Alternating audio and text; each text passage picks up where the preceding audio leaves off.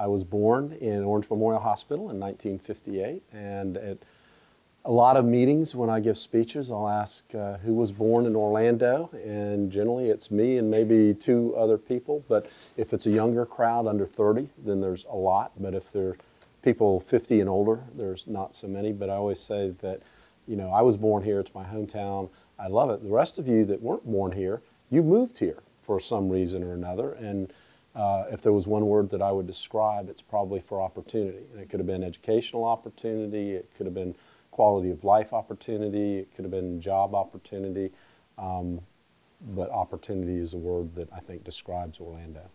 2 weeks before I decided to run for mayor of Orlando, I never had any idea I would ever be the mayor of Orlando. I had served in the legislature for 10 years, ran for attorney general, bad year to be a Democrat in a statewide race, and was took a few weeks off. Bob Graham called me and asked me if I would come to D.C. and be his general counsel while he ran for president. So I had agreed to do that and was going to be moving to D.C. on a part-time basis first week in January. And right around Christmas time, Jeb appointed then Mayor Hood to be Secretary of State, and the city called a special election, and my phone started blowing up, people saying, you've got to run for mayor, you've got to run for mayor. There were already, I guess, there eventually were 7 other people, but there were 6 people that were anticipating Mayor Hood wouldn't run again and had already been campaigning for mayor at the time. So when I got in, I made number 8 in a race, but the race was 3 weeks long. So it was pretty appealing to me at the time. And actually, Pastor Sam Green, who was the pastor of the largest AME church on the west side, called me at 6 in the morning and said, you have to run. You're the one that can unite this city right now. So he kind of convinced me, and I talked it over with my family. But, you know, until that point, even having an idea I'd ever run for mayor, 5 weeks later, I win the primary, and 2 weeks later, I win the runoff, and I'm mayor 8 weeks later. Having lived here for over 50 years, it's hard to describe the incredible change in just a few sentences. I think, though, the best way to put it would be it's a change of seeing a city grow from a small agricultural community to one of the great metropolitan areas in the world.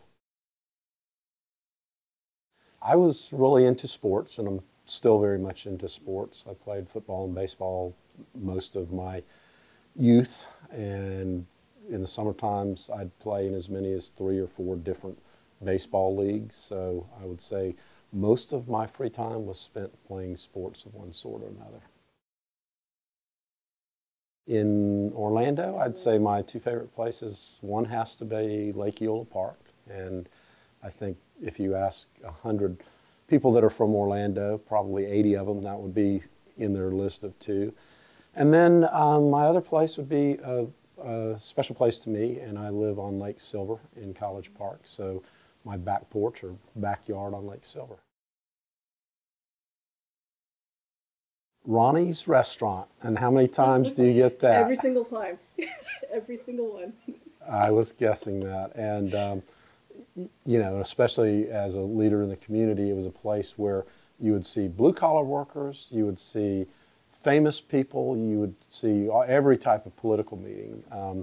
When I was being recruited to run for the legislature, that's where the meetings were held. The leaders from Tallahassee would come down, we'd go to Ronnie's, and they had those relish trays that were out on the table, and the ornery waitresses, you know, you had to order exactly right, or you didn't get it right. What was your favorite thing to order at Ronnie's? That's a good question. I like breakfast stuff, and I especially like whitefish, so getting whitefish there was good.